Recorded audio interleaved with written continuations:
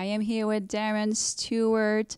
Darren, this matchup was definitely a fan favorite. You know, like two powerful strikers, but you threw a curveball in there.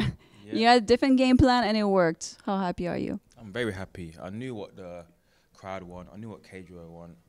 And, oh, sorry. I knew what the crowd want. I knew what Cage Row want. I knew what everyone wanted. But I'm on this yin and yang. I can do that, but let's mix up a bit to show people I can do it. You know, I can do a bit of everything, and I'll show that today. Yeah. You definitely can do a little bit of everything, and you've got some moves. We all know that. Where do you feel the freest? In the cage or on the dance floor?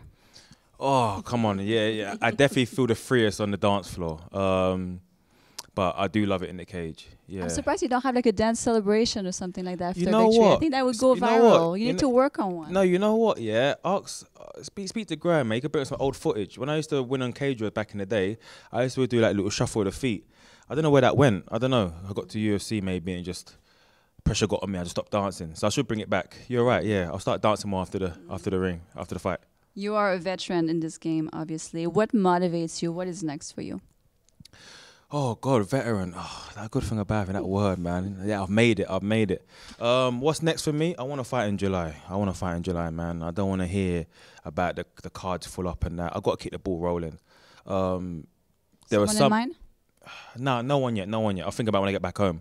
But you know, I'm grateful for the win, but I'm very hard on myself. And there was stuff in that fight that I used to work on, but I can only work on these things if I get more experience. I can't be fighting once in a while. I need to be active. At least 3 in a year or something. I don't like the 3 month, 4 month gap, you know. It's not really good for me because it starts to show in my game. Even though I've got the heart to win, it starts to show in my game. So I train there 24/7, but you need the live experience. So I want to try and go again in July, God willing. If not, whatever's after that. So July, London. Yeah, 21st? Yeah, 21st, yeah. Mm-hmm. That'd be it, that's the one, yeah. Please. You were paying respect to your uncle tonight. Sorry for your loss. Is there anything you would like to tell us about him? Yeah, Uncle Val, DJ Valentino. I don't want no one. We don't want no family members to pass. But you know, like in that family, you got that one family member, that peacemaker. He reminds me a lot like me.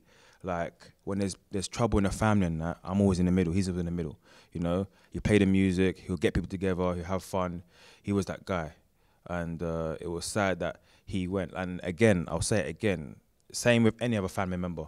If they go, it'll be sad. But you know, there's one person in that family, and they remind me a lot like me. So yeah, it's sad, but I did this for him. So yeah. Sorry for your loss again. Congratulations. No worries. Thank you.